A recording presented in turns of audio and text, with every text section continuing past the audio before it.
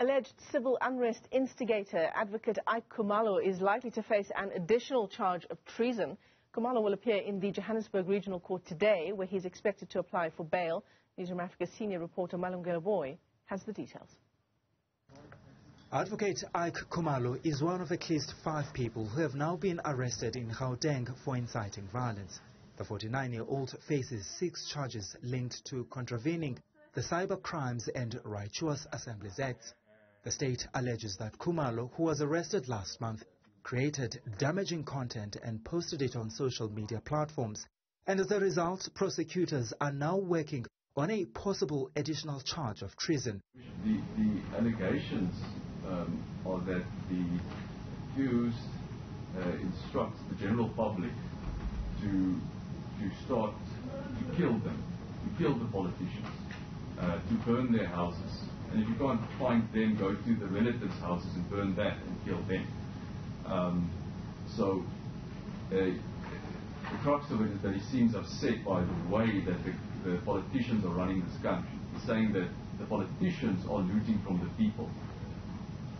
So to me that seems to be a form of insurrection, that he's trying to attack the actual governance of this country.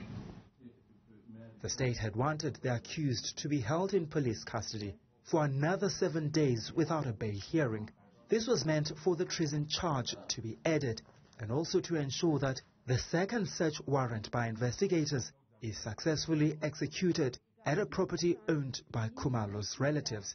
But the defense was having none of it. We had honestly a further 7 days to the current 7 days that you already have. It's like torture, worship. The matter is set down for tomorrow. Additional charges can always be added, worship. And if you are to consider that we are dealing with electronic evidence here, it's common knowledge, worship, the electronic devices, it takes a while to extract the information and then it's analyzed thereafter.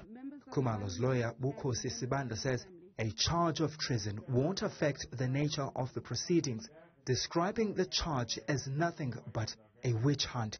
Sibanda also dismissed claims by the state that it battled to enforce the second search warrant. But at the end of the arguments, the court dismissed the state's application.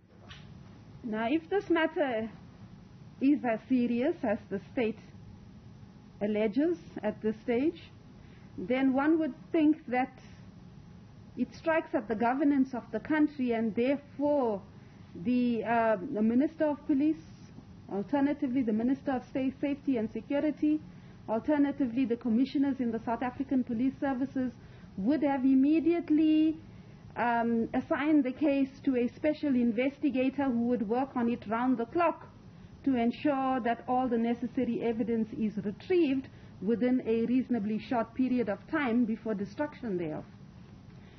So what I have before me is a very unconvincing argument by the prosecution to be granted these additional days to finalize its investigation.